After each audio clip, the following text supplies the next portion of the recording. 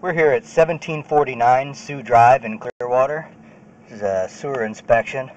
Pushed 36 feet into the line, and you can see we've encountered quite the stoppage here with toilet paper.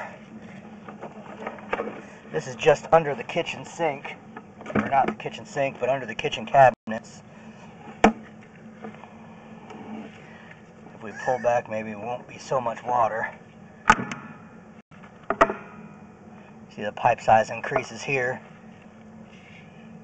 Pulling back through the next large chunk of paper stoppage.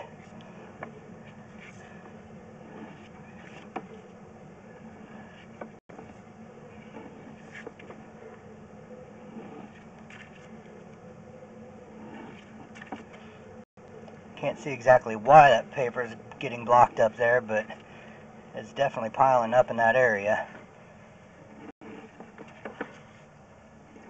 Pipe itself does not look bad.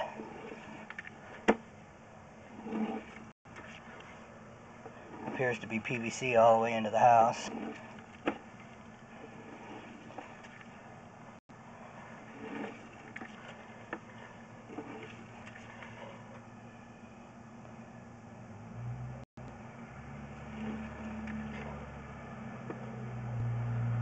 That's where it jumps up into the house.